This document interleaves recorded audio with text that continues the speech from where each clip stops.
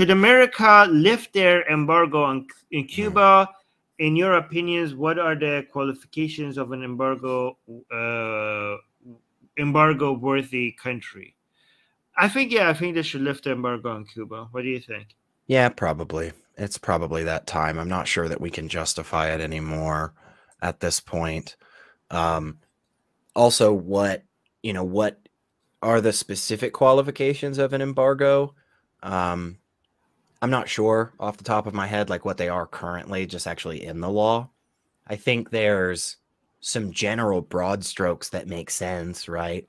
Like when your government is just like actively killing its people on a consistent and mass, organized basis. That's probably up there, But yeah, at this point, I think it was the right call years ago when Barack Obama at the time started normalizing relations. I do, and I think that we should continue to do that. Again, you've talked about this a bunch. The more countries are, interdependent in terms of their economies and trade and stuff, the less likely they are to fight. And that's just seen across the board. So yeah, and I don't know the countries that are.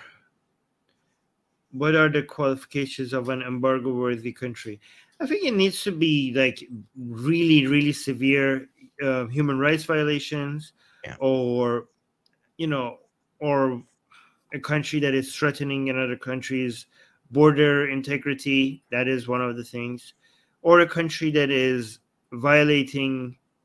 No, I don't think violating trade agreements is worth it. Yeah, it has to be something massive like that, like very, very severe human rights violations, right, or harassing a neighbor or attacking like a country that is being involved in unjustified war or something like that. And I don't really think Cuba fits those qualifications anymore. No, it doesn't. No, not at all. You can now get the sexiest blasphemous art ever known to mankind for free. Too sexy to show most of it here on YouTube. We draw Muhammad, Hindu goddesses, sexy hijabi art, Jesus, Mother Mary, Japanese god, Greek gods, and much, much more. Click on the link below where it says get our free blasphemous art.